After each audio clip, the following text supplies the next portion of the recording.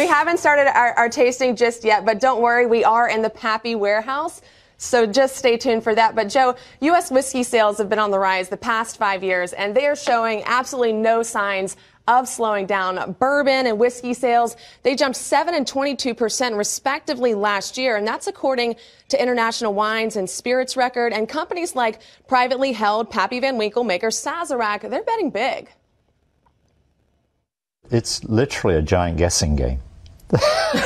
But it's fine. I mean, we can, if things start to slow down, we can actually decelerate the investment program.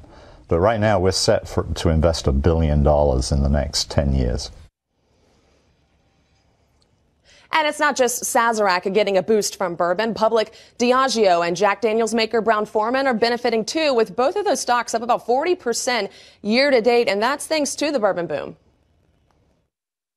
Within American whiskeys, if you're at the premium end, you're doing the best. And where Brown-Forman is positioned is at the premium end of American whiskey. So we are right with the trends right now.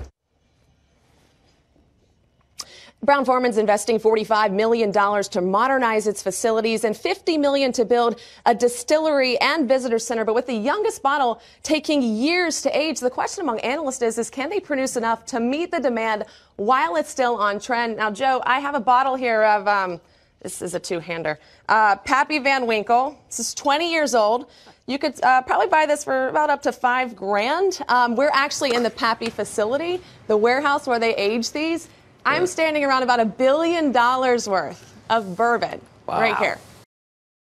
Hey there, thanks for checking out CNBC on YouTube. Be sure to subscribe to stay up to date on all of the day's biggest stories. You can also click on any of the videos around me to watch the latest from CNBC. Thanks for watching.